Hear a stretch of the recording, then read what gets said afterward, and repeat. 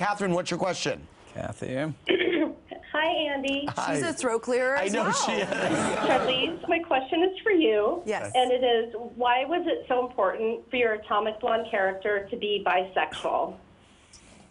Why not? Yeah.